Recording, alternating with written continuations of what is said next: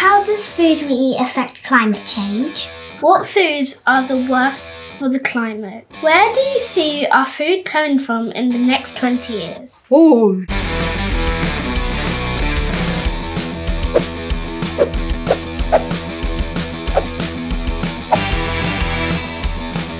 Dr. Maria, human geographer and food researcher.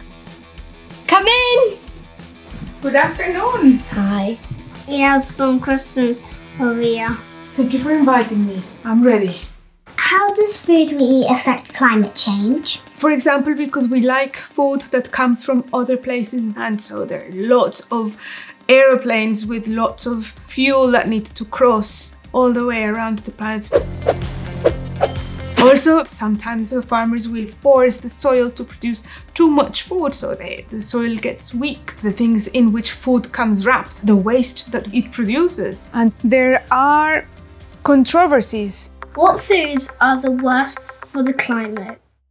I don't want to blame any food in particular. I work with farmers who produce meat or dairy products, and sometimes they are being blamed for climate change. And whereas cows do produce gases that are not very good for the environment, the way in which they produce can be less or more bad for the environment. So it's not just about the meat. Due to the climate change, would many people turn into vegetarians instead of meat eaters?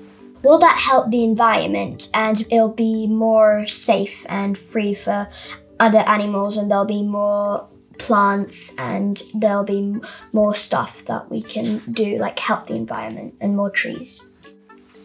I think we are seeing that process of people wanting to change their diets so that what they eat is less harmful to the planet. We're seeing that in the UK, but it's always important to think that there will be different solutions for different people in different places, and to always remember not to judge.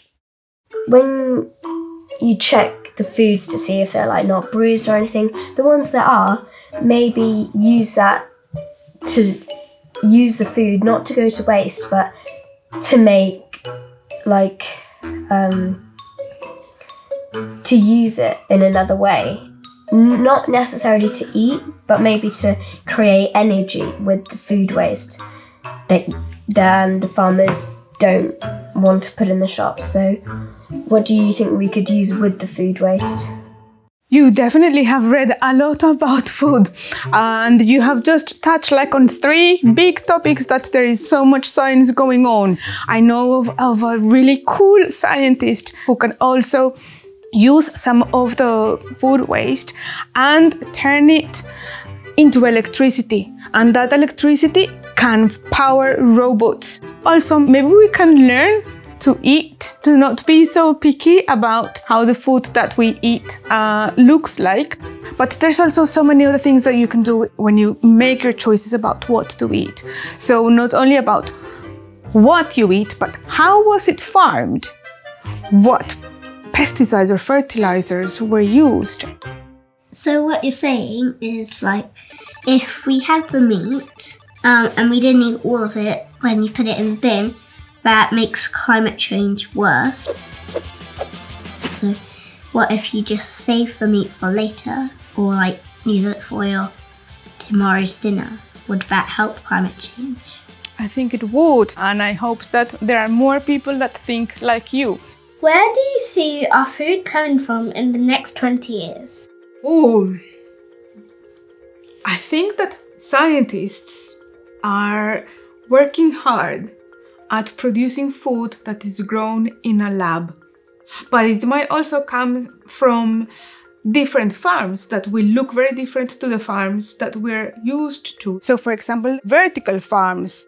Would you try a burger or a piece of ham made in a lab?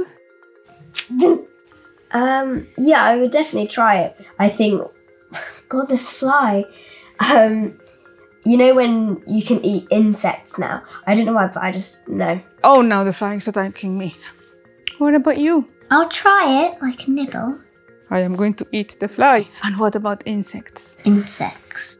No? I don't like them. I don't like snails. Just not me. Would you eat ice cream filled with flies? I'll try it. If the flies have been minced. Would you?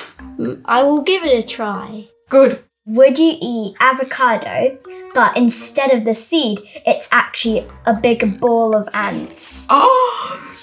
You know, in Colombia, we do eat a variety of ants. So I'm going to be very Colombian and say yes. I will. Fire ants. Fire ants. Yes, you've tried them? No, but I've seen videos how painful it is. Yes, I'll try your avocado full of ants. Do you have any more? What about breakfast filled with hissing cockroaches?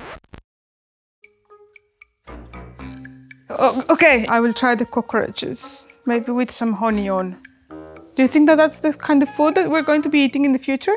Lots of insects? Maybe, but maybe that's like in, not in 2000.